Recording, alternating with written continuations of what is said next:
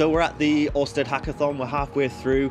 Innovation thinking, shaping a greener future. We're coming up with ideas to deal with the everyday problems that are presented by climate change, particularly here in the Humber area. We've got businesses in there, students, grads, experts, they've all come together, they're all in teams and they're all trying to come up with new solutions. Some of the ideas we're touching upon are like around energy, transport, consumer, ecosystem, and within each of those categories there's all different challenges that the teams are working on to try and think of new ways to address. This is a key event as part of the Waterline Summit. You know, we've got almost 80 people in there that have come from all over the place, and that's really important because the whole point of the Waterline is to kind of bring people together from all different backgrounds and try and share ideas and come up with new solutions.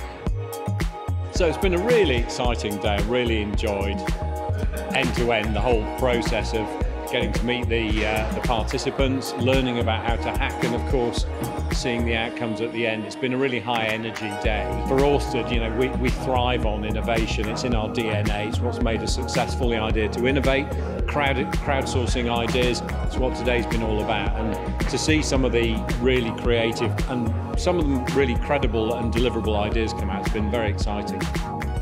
The highlight for me today was just learning how to just think about how to generate ideas.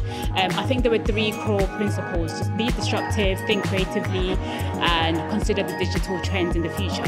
So that's kind of what led us to how we came up with our idea, which ended up being second runner-up. That's been my highlight for today, Yeah, it's been a really exciting and engaging day. I've absolutely loved it. I could do it every day. It's been really involved. We've been given lots of challenges and tasks and lots of really good and useful information to take on.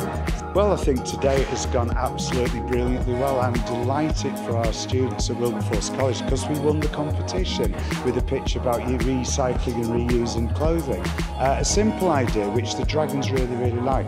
So for my students, I'm absolutely delighted for them, and to help them grow as young individuals and see the point of sustainability. Be a bit more Greta's been the tagline of the day.